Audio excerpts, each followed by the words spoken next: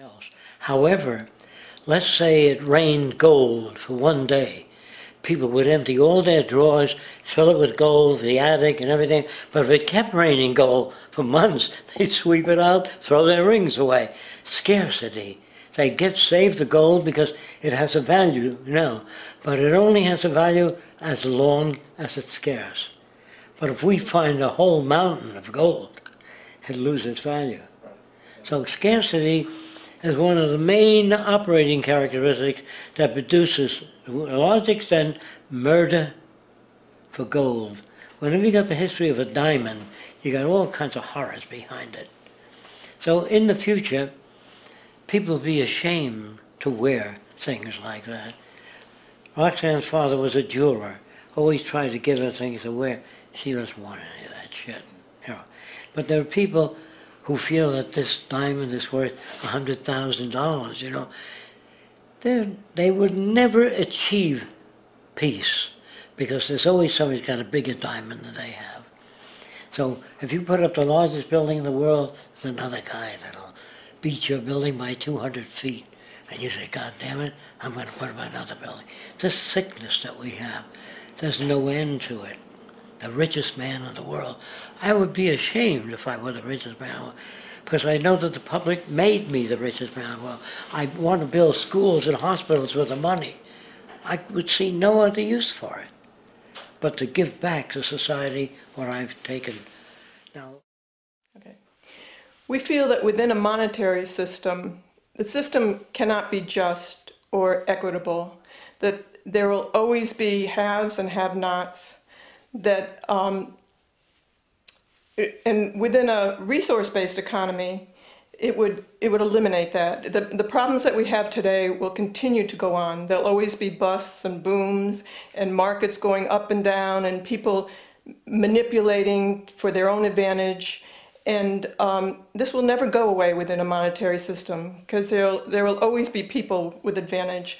And within a resource-based economy, what we want to do is to eliminate the causes of the problems, eliminate the processes that produce greed and bigotry and prejudice and people taking advantage of one another and elitism, and really eliminating the need for prisons and welfare. When you make things available to people, you don't have the problems that you have today. We have always had these problems because we have always lived within scarcity and barter and monetary systems that produce scarcity. So we're talking about a resource-based economy which makes things available to everyone. So I look at this system differently.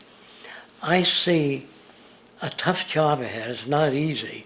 And I see a lot of assassination and a lot of imprisonment and cops beating people that are good. And the cops not knowing any better. Because they've joined the police force, they believe they're upholding law and order. In their heads, they're doing the right thing.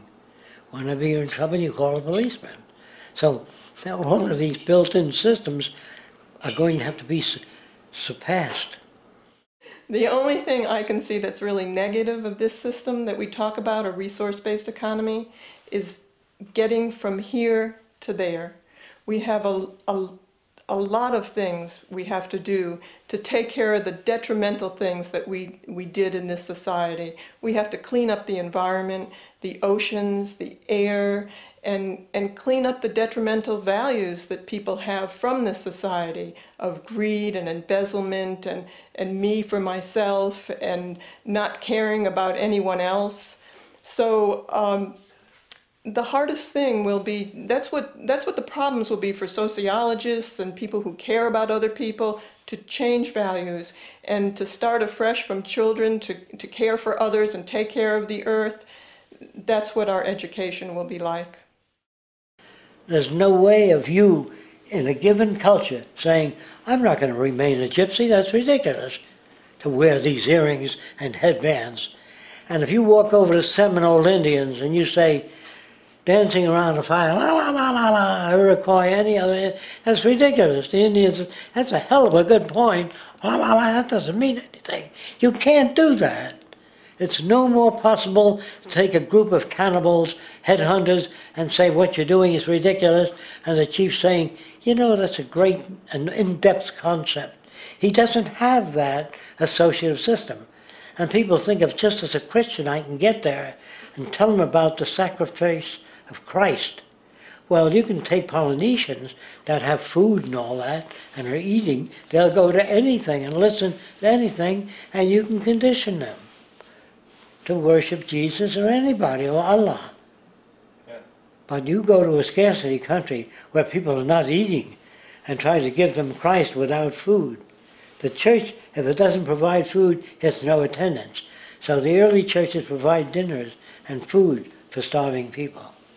So some of them went to church. You know, you got to have gimmicks. It's a fish hook. You know what I mean? Bait. And that's what commercials are. Fine print is an attempt at deception. So I know of no other way except presenting information, real. And if our system is not sophisticated enough, or we don't have enough time left before we come to the point of no return, you know what that means? We've damaged the oceans and the environment to such an extent that we don't have the means and the organizations to do away with that. And that means a miserable death for most people, the end of our civilization. So that's why Roxanne and I, we have no power. Say, when are you and Roxanne going to build this new world? I get called. I'll come with my suitcase, be happy to live in it. We don't need that. We need your participation and support to make it happen. So you have an avenue which may work, and there's nothing else out there.